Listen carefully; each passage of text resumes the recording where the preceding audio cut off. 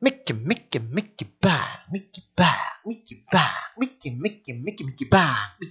미끼빵. 안녕하세요, 미끼박쌤입니다. 오늘은 전치사가 포함된 유용한 숙어 표현을 배워보도록 하겠습니다.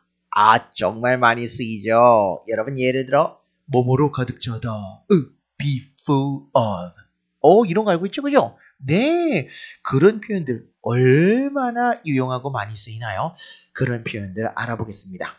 근데 여러분, be full of만 알면 안 되죠. be full of에서의 of가 전치사 뒤에 뭐가 오는지 알고 있나? 그렇지. 자, 전치사부터 생각나는 게 있지. 준비, 시작. 전치사 뒤에는 목적어, 전치사 뒤에는 명사, 전치사 뒤에는 목적어, 전치사 뒤에는 명사. 그렇습니다. 전치사 뒤에는 목적어 자리니까 그 자리는 명사만 오겠죠. 자, 그러면 저와 함께 이런 유용한 숙어 표현을 활용하여서 문장까지 만들어봐. 즐거워, 신나. 내가 이런 표현 영어로 만들어 볼 수 있구나. 신나. 자, 바로 들어가도록 하겠습니다. 자, 바로 갑니다. 시작할게요. 자, 먼저 저랑 발음 한번 해보시죠.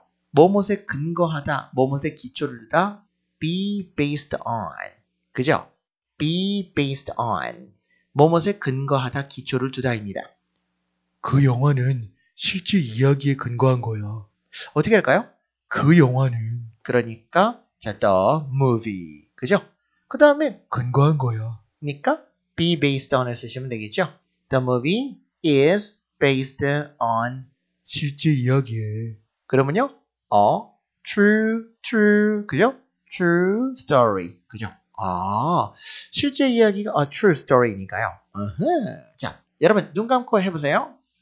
뭐뭇에 근거하다, 기초를 두다, be based on. 계속 눈 감고. 그 영화는 실제 이야기에 근거한 거야. The movie is based on a true story. 다시 한번요. The movie is based on a true story. 됐죠? 이렇게요. 다음.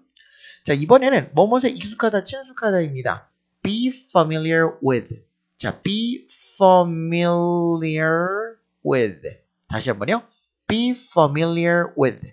뭐뭇에 익숙하다, 친숙하다입니다. 자, 그녀는 아직 자신의 학교에 익숙하지 않아요. 해볼까요? 그녀는 she.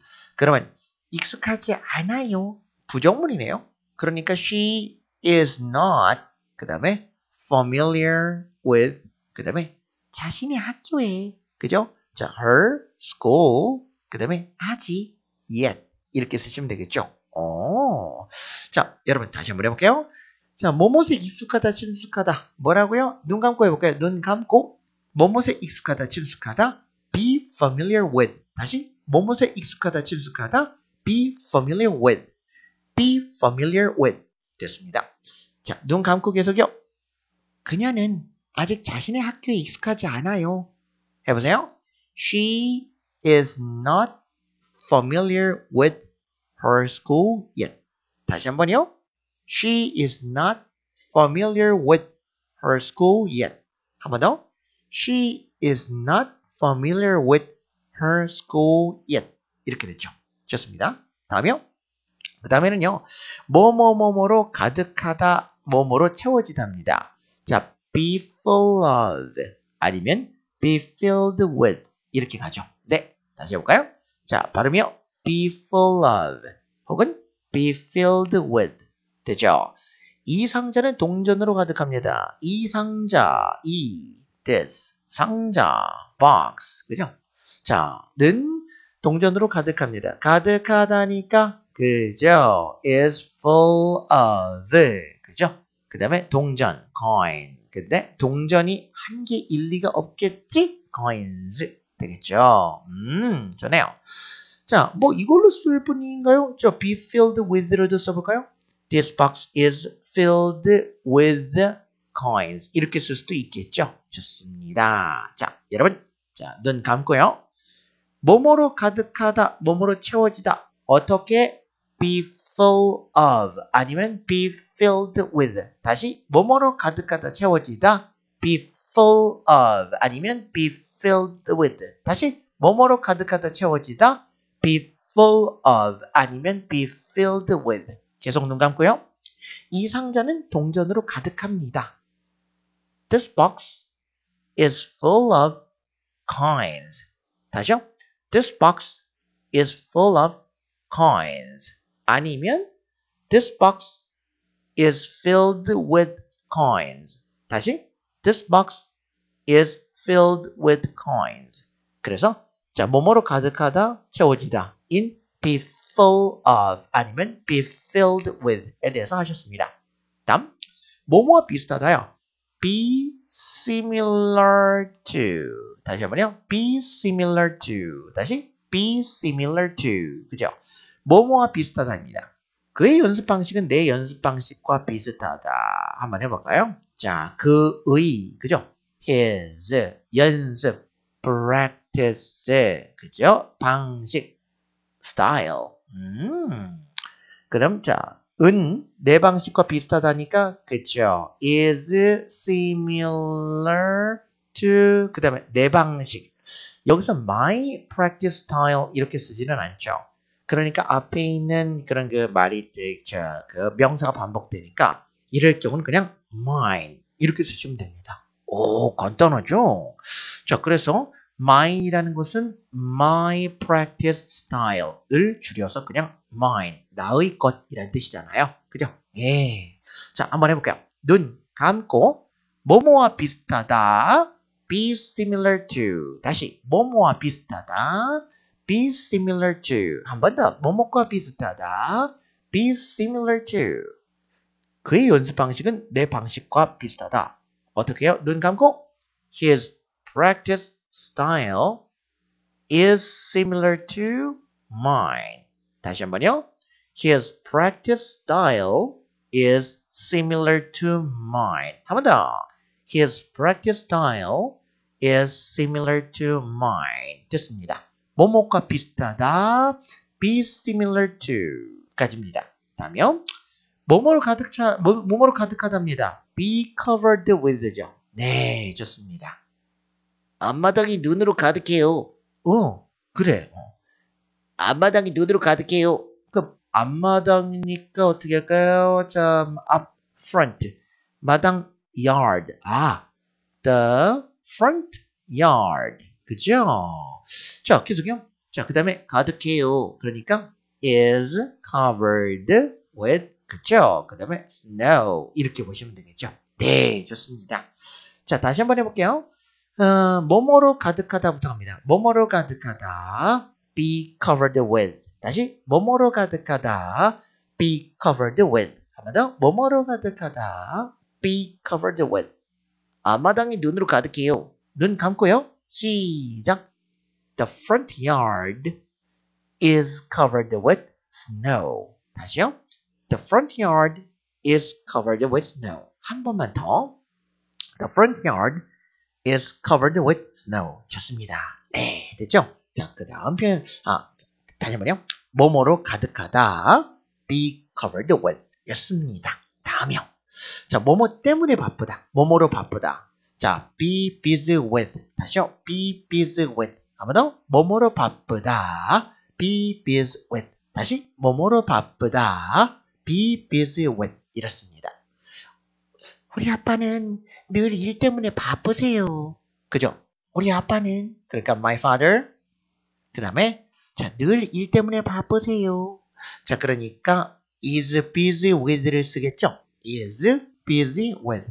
근데 늘이니까 always 좋죠, 그죠? always 그죠? 그러니까 is always 그죠? 자, 이런 always 같은 빈도부사는 조동사, 비동사 뒤에 오죠. 조비 뒤. 그죠? 자, 그래서 자, busy with 그 다음에 일. 그러니까 일이니까 work. 이렇게 보시면 되겠죠? 네, 간단하네요. 그죠? 자, 눈 감고 해볼까요? 뭐뭐로 바쁘다. be busy with. 다시 뭐뭐로 바쁘다. be busy with. 자, 또 눈 감고 우리 아빠는 늘 일 때문에 바쁘세요. 어떻게요? My father is always busy with work. 다시요. My father is always busy with work. 다시요. My father is always busy with work. 좋습니다. 뭐뭐로 바쁘다. 뭐뭐 때문에 바쁘다라는 be busy with. 다음. 자, 뭐뭇을 할 수 있다라는 표현이거든요. 뭐뭇을 할 수 있다. be capable of. capable of. 그래서 be capable of 입니다. 전 혼자서 이 프로젝트를 관리할 수 있어요. 다시요. 전 혼자서 이 프로젝트를 관리할 수 있어요. 전 I 그 다음에 할 수 있어요. 할 수 있다니까 I can 이런 거 쓰지 말고요. be capable of를 활용해서 I am capable of. 그쵸? 이 프로젝트를 관리할 수 있어야죠. 관리하다가 manage죠. manage. 그런데 여러분 여기서요. 자, 전치사죠. 자, 전치사는 어떤 특성? 전치사 뒤에는 명사. 그죠? 자, 다시요. 처음부터 해야죠. 전치사 뒤에는 목적어. 전치사 뒤에는 명사. 그래서 동사가 전치사 뒤에 오면 동명사 이렇게 바뀌어버립니다. 뭐라고요? 전치사 뒤에 동사 오면 동명사 이렇게 말이죠. 좋군요. 계속요. 자, 그러면 자 관리할 수 있습니다. 무엇을? 이 프로젝트를. This project. 그죠? 나 혼자서니까 by myself 이렇게 해서 보시면 되겠죠. 자, 혼자서라는 표현할 때는 이제 그 by oneself 쓰잖아요. 그죠? 그러니까요. 예, 좋습니다. 자, 그러면 여러분들 자, 처음부터 할게요. 뭐뭇을 할 수 있다. be capable of. 다시 뭐뭇을 할 수 있다. be capable of. 한 번 더. 뭐뭇을 할 수 있다. be capable of. 전 혼자서 이 프로젝트를 관리할 수 있어요. 그럼 어떻게 해요? I am capable of managing this project by myself. 다시 한번요. I am capable of managing this project by myself. 다시요. I am capable of managing this project by myself. 이렇게 됐죠? 자, 그래서 뭐뭇을 할 수 있다. be capable of 였습니다. 다음이요. 그 다음 보시죠. 자, 뭐뭇을 두려워하답니다. be afraid of. 그죠? be afraid of. 다시요. be afraid of. be afraid of. 그죠? afraid of를 들리죠. 그죠? be afraid of. 그럼요. 자, 한번 해보죠. 너 혼자서 밤에 공부하는 걸 두려워하지 마. 그죠? 너 혼자서 밤에 두려워하는 것을 공부하지 마. 하지 마. 하지 마. 하지 마. 그러니까 부정명령이죠. 그러니까 맨 앞에 뭐뭐 하지 마. don't. 뭐뭐 하지 마. don't. 이렇게요. don't. 그죠? 자, 가지 마. don't go. 그죠? 그죠? 오지 마. don't come. 예? 자, 예. 좋습니다. 자, 그래서 자, don't 두려워하지 마. don't be afraid of. 그죠? 자, 그 다음 계속 볼까요? 자, don't be afraid of 뭐 하는 거를 두려워하지 마? 그렇죠. 공부하는 거. 공부하다가 study. 그죠? 어이? 잠깐.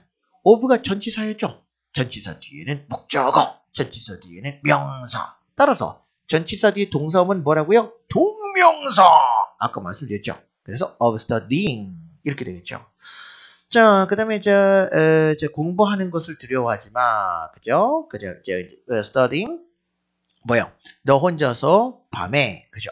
그죠? studying 혼자서니까 alone. 그죠? 혼자서. 자, 밤에 at night. 이렇게 보시면 되겠죠? 예, 좋습니다. 자, 그래서 자, 다시 한번 해볼게요. 뭐뭇을 두려워하다 할 때요. 자, 어떻게요? 자, 눈 감고요. be afraid of. 다시 뭐뭇을 두려워하다. be afraid of. 한 번 더. 뭐뭇을 두려워하다. be afraid of. 그죠? 너 혼자서 밤에 공부하는 것을 두려워하지 마. 너 혼자서 밤에 공부하는 것을 두려워하지 말라고.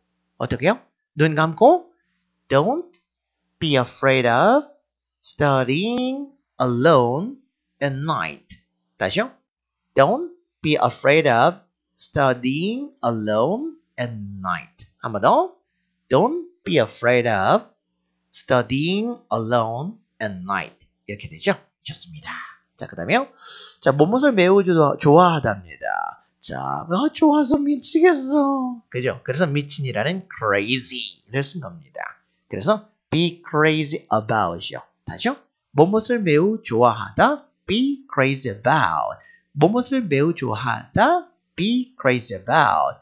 무엇을 매우 좋아하다. be crazy about 입니다. 내 남동생은 야구를 매우 좋아한다.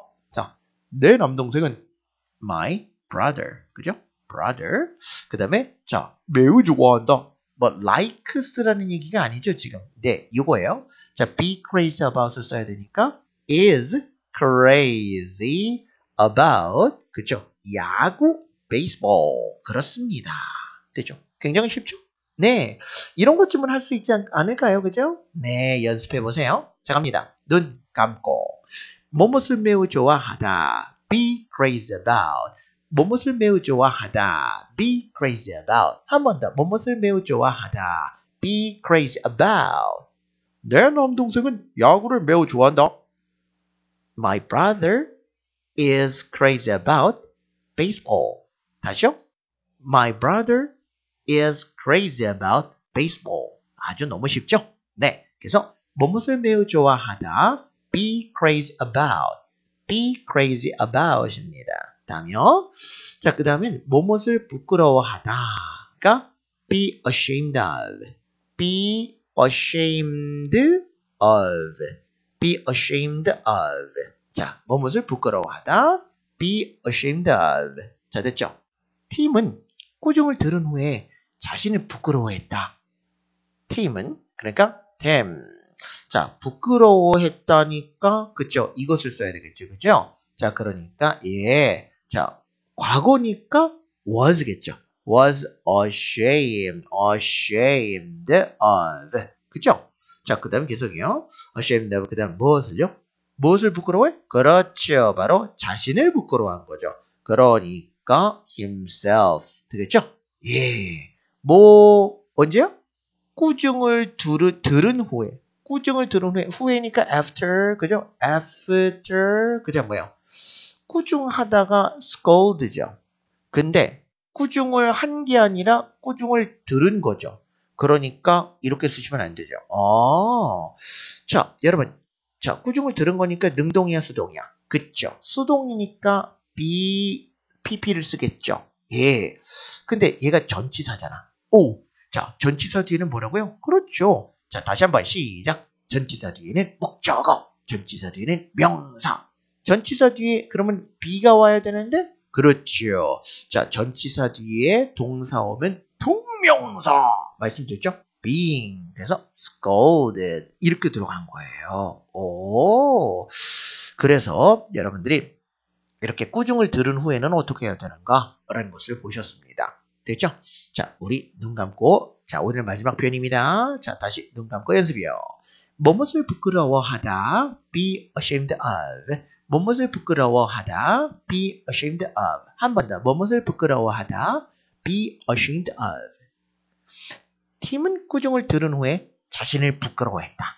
자, 어떻게요? 눈 감고. Tim was ashamed of himself. 꾸중을 들은 후에 after being scolded. 다시요. Tim was ashamed of himself after being scolded. 다시 한번요. Tim was ashamed of himself after being scolded. 이거였습니다. 됐죠? 네, 오늘 배웠던 표현들 전치사가 포함된 유용한 수거 표현들이었습니다. 네, 여러분 절절절절절절절절 입에서 절절 나오도록 연습해봐. 어이, 자, 좋습니다. 자, 오늘 고생 많으셨고요. 자, 그럼 지금까지 미끼박쌤이었습니다.